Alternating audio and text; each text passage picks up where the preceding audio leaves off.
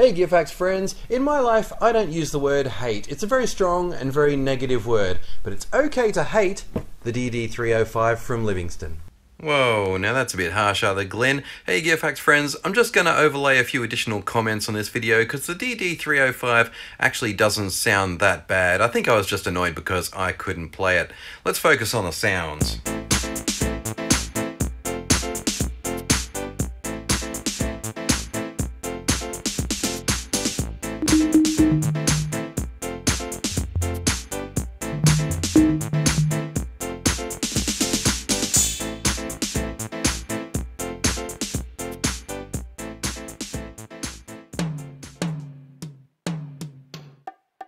So there are about 20 drum kits that you can choose from without a great deal of variety.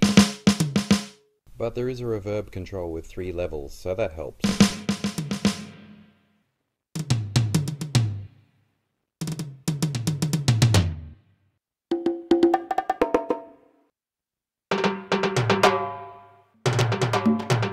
It's really hard to get rhythmic with these small pads. But when you play the backing tracks, that's when you realise how bad this thing really is.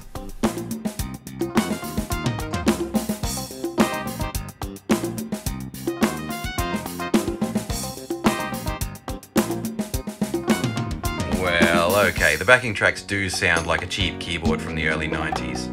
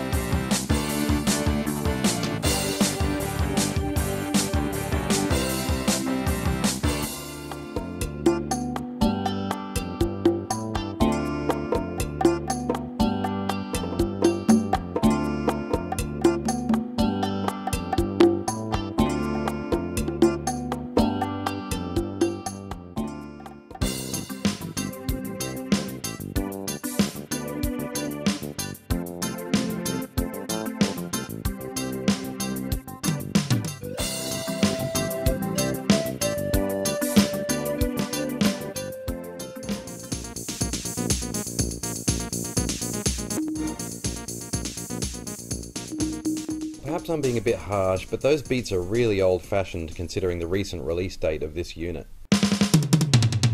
But come on, other Glenn, you have to admit some of those drum and cymbal sounds are pretty sweet.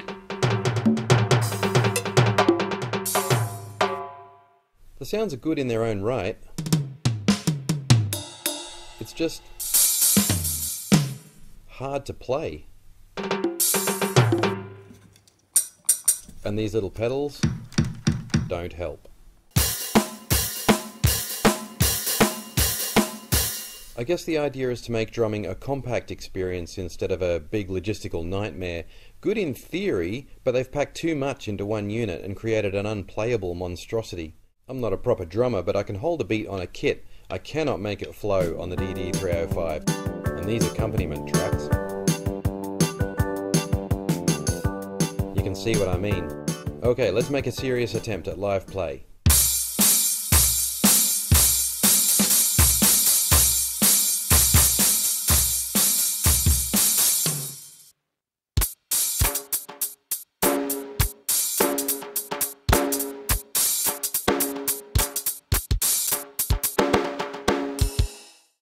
Maybe a real drummer could get more out of it. Yes, quite possibly, other Glenn. Anyway, here are some other good features. We've got a hefty power supply, but it can also run on batteries.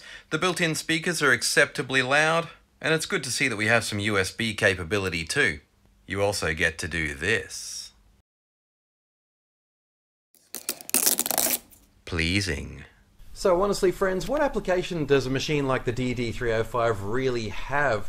Well, it's extremely hard to play, so maybe on stage if you just needed to activate the occasional little drum riff or something. Even as a toy, I don't think it's going to bring much joy to children, and it's certainly going to bring no joy to their parents who have to hear this banging sound all the time. Looks like something out of Darth Vader's man cave. Thanks for watching my review of the Livingstone DD-305. I look forward to seeing you on the next one, where hopefully we'll look at something a bit nicer.